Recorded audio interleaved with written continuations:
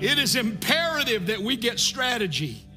This is fresh, is what I'm giving you right now. This is fresh. He said, this is the new season you're coming into. And I want you to pray when you don't know what to do, when you don't know what to say, when you don't know how to feel. I want you to pray, Lord, show me your glory. I see the trial. I see the characters of the drama. I see what is happening around me. But Lord, in the midst of all of that, let me catch a glimpse of your glory. What is the purpose that your glory is trying to bring about in my life? I don't want a cheap thrill in praise.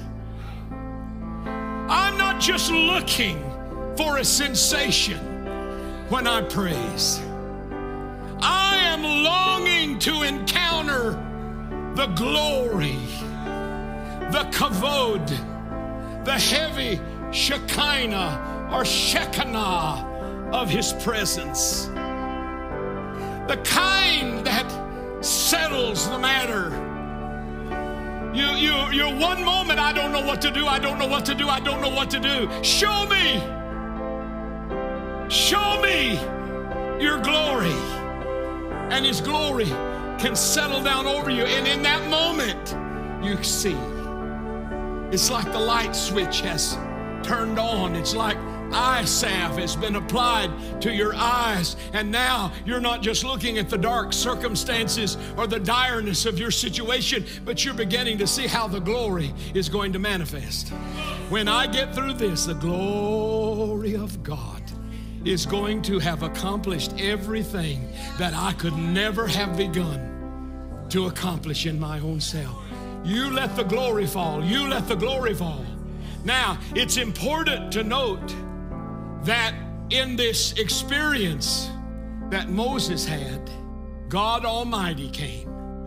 How was Moses able to write, in the beginning, God created the heavens and the earth, and God said, and God did, and God said, and God. How was Moses able to write that? Because God encountered him. Hello? He encountered him on the mountain when Moses cried out, show me thy glory. When Moses saw where God had been and what God had done in the past, when Moses was given an opportunity to see the hinder parts of God, he understood who God is.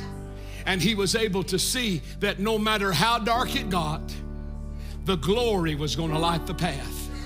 But I'm here to tell you that if you will allow the glory of God to show up in your life in this coming season, if you will stop limiting God by being the weapon formed against yourself, if you will quit letting the old cycles and the old paradigms hold you back, and you will start praying with me, Lord, show me thy glory. He'll come to you in your darkest moment. He'll come to you in the midnight hour. Hallelujah. Hallelujah. He'll light up the darkness. He will lead you and guide you and give you peace. You will come out of that experience knowing exactly what God is calling you to in this hour.